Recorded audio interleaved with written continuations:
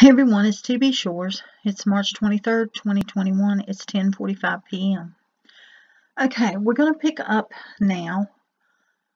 We had gotten to this part in this verse in Daniel 3:5 where it says of music. And all right, that's Hebrew 2:1. The Hebrew in the Strong's 2170. Now, when we get into this, hold on just a moment. Okay, the thing that the Lord, like I said, I'm going to cut down on time by just going directly to what He had me to focus on. And what He drew my attention to is this right here, instrumental music. And what He had me to pull out of this for us to understand is when we look into the word instrumental and we understand the meaning of instrumental, it means serving as a critical means, meaning it's a critical part of something that's needed, okay? Being instrumental in something.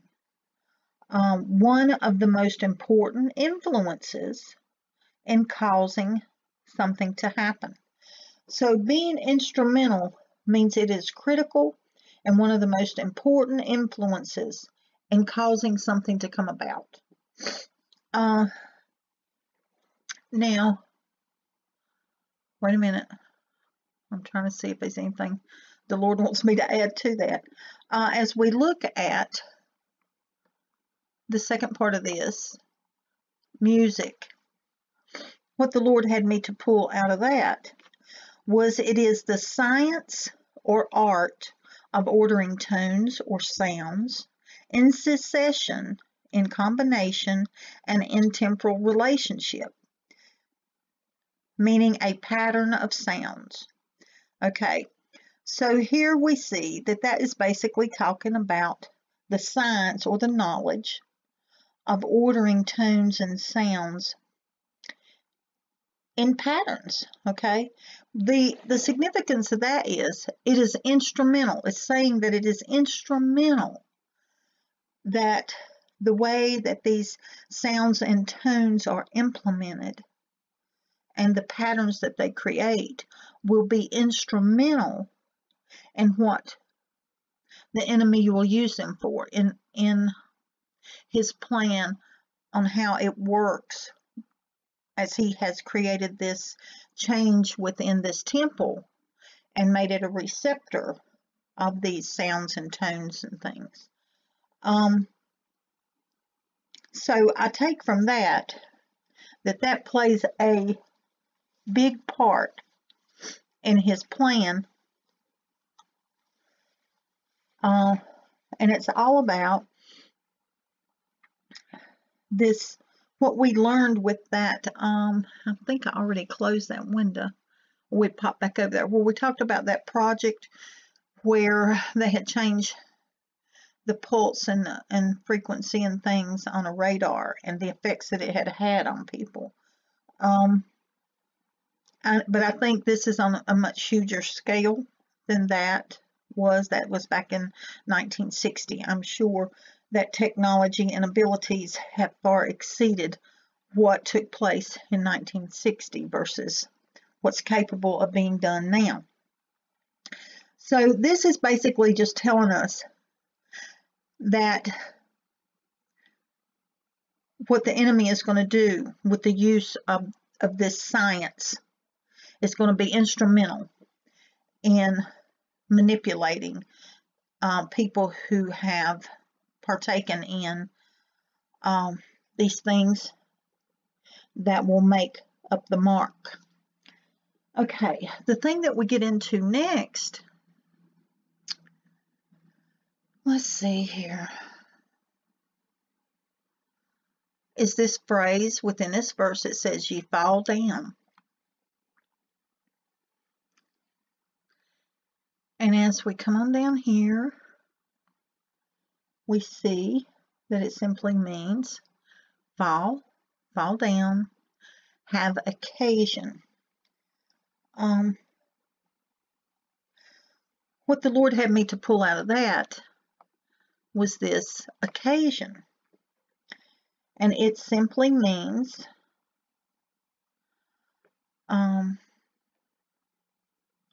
particular time or instance of an event, reason or cause. To cause something. Occasion to cause something. That's how that was hitting me. Occasion to cause something.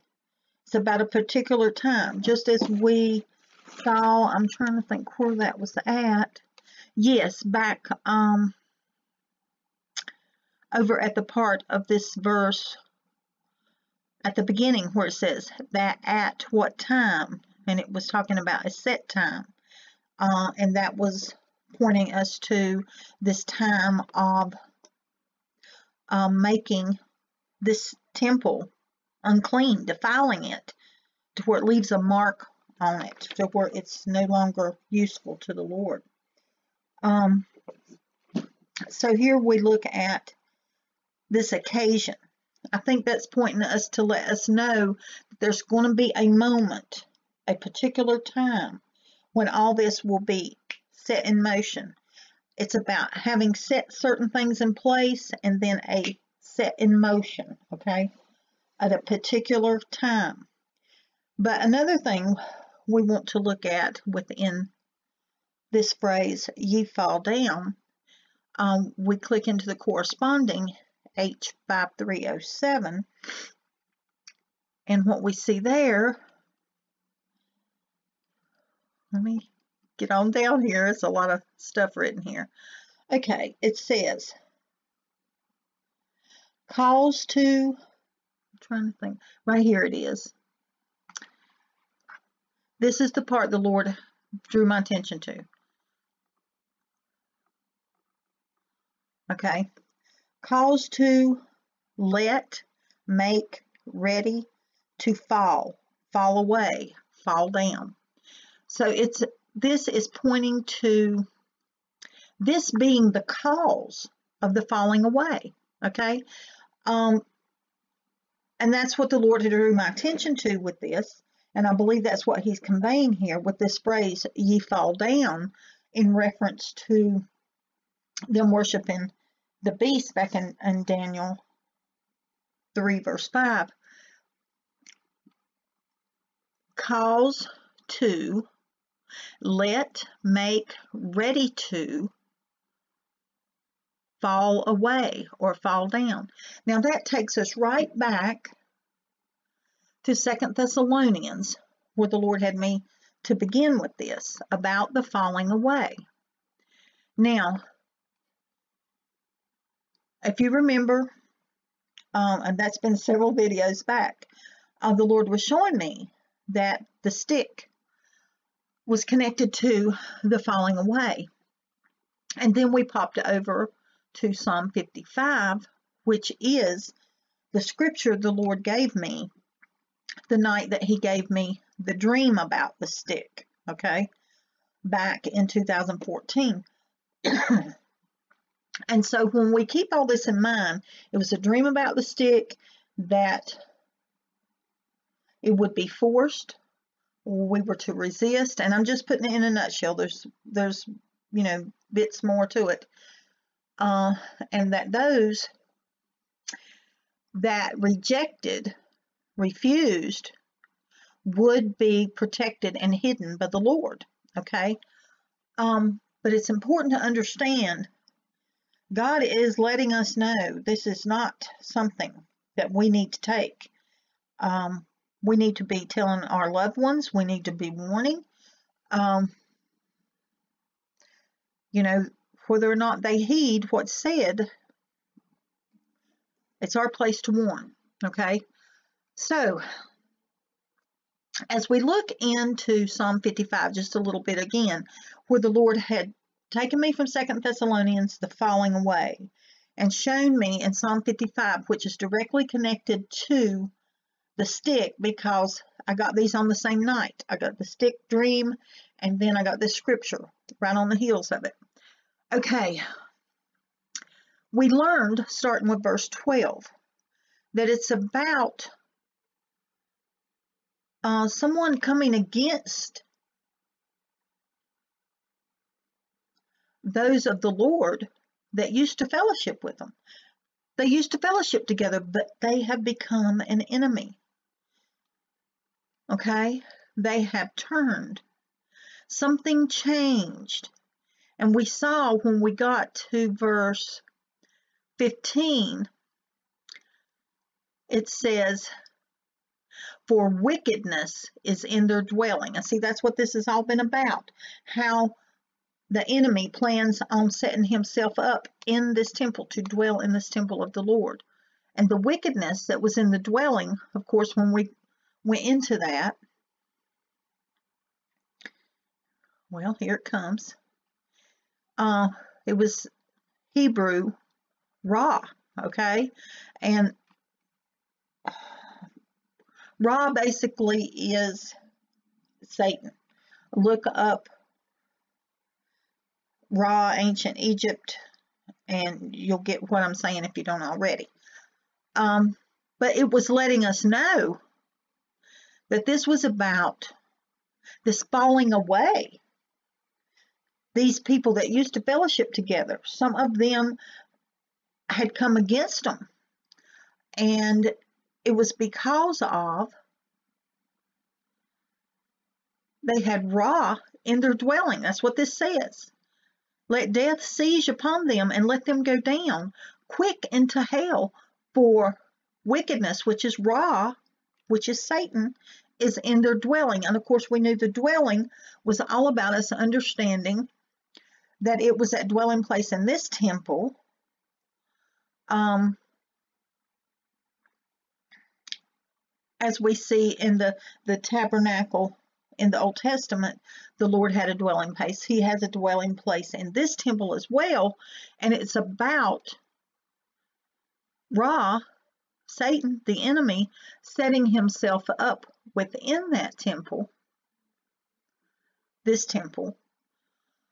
And that is what has brought about this change in these people that used to fellowship in the house of the Lord. That's what verses 12 through 14 tell us, okay?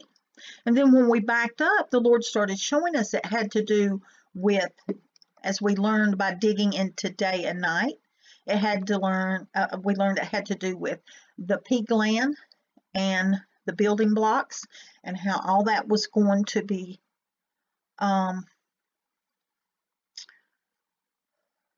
manipulated through what's going to be inserted into this temple by the stick. And the Lord is trying to show us that this falling away, these people that used to come to his house and share counsel with those of the house of God, they fall away.